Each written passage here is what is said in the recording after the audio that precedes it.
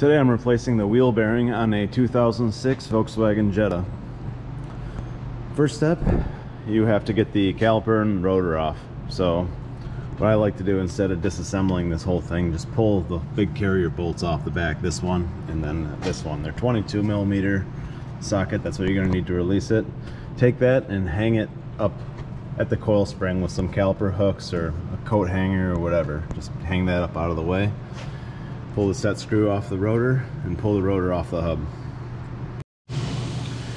Alright, now with that stuff out of the way, you're going to want to loosen your axle bolt. I have an impact I'm going to use to take this bolt out. If you don't have an impact and you're doing this at home, before you disassemble anything, before you even take the wheel off the car, it's a good idea to pull the center cap out here and just crack it loose a little bit, then lift it, and then you can pull it out the rest of the way. Sometimes those can be very tight, and if you don't have big pneumatic, you know,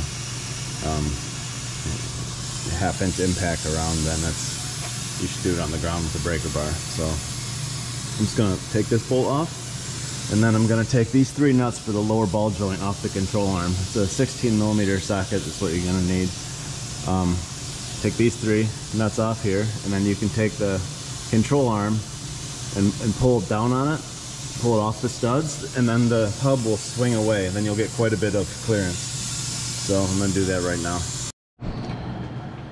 Alright, now with that stuff done, the axle just pushed out of the hub should come out by hand pretty easily. If it doesn't just fall right out like this one did, then you can tap on the end of the bolt, just have the bolt in maybe 5 or 6 threads, and then just tap on the head of the bolt to push the axle out of the hub.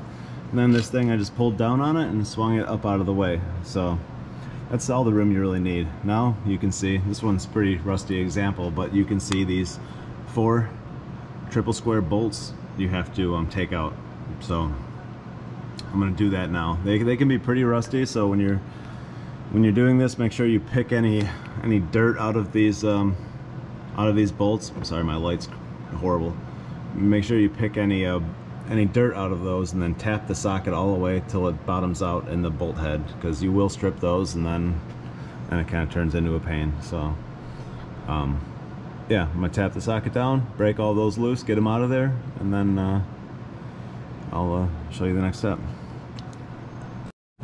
Alright, now with all those bolts out, there's nothing holding this in other than rust, basically.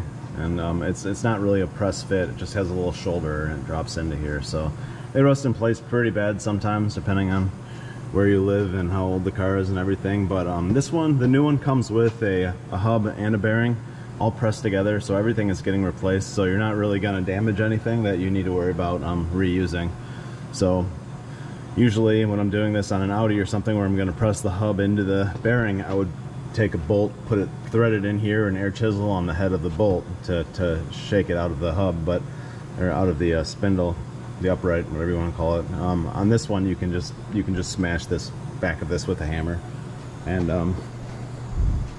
like that.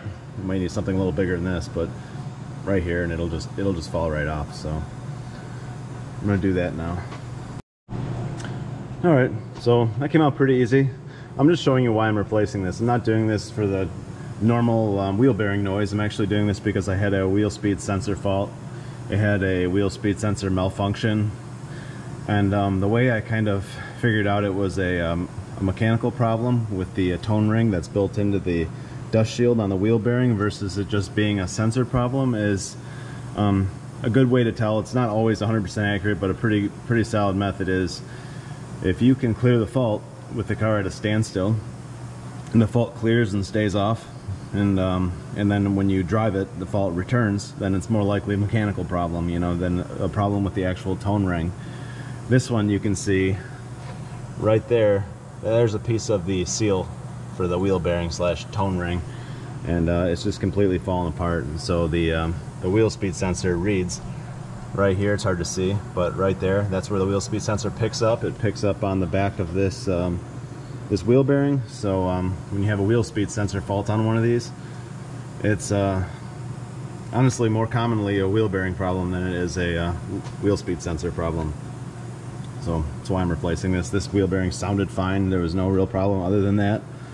So next step you want to do is just clean this real well. Doesn't have to be spotless, but you want to make sure that minimally this the flat surface in the front's pretty clean. Just use a scraper or a wire wheel if that's what you have, and just make sure it looks pretty good. And the inside bore here, just scrape this the best you can. If you don't have anything else, you can scrape it with a flat blade screwdriver, just something so the new one goes in nicely. Brush some grease on it or anti-seize, and then you can put the new one in. The new one should come with new bolts. The bolts have Loctite built onto them, and just kind of reverse procedure from there. Pretty simple job. It is something you can do at home. Yeah, just showing kind of generally overview of how this goes. So thanks for watching.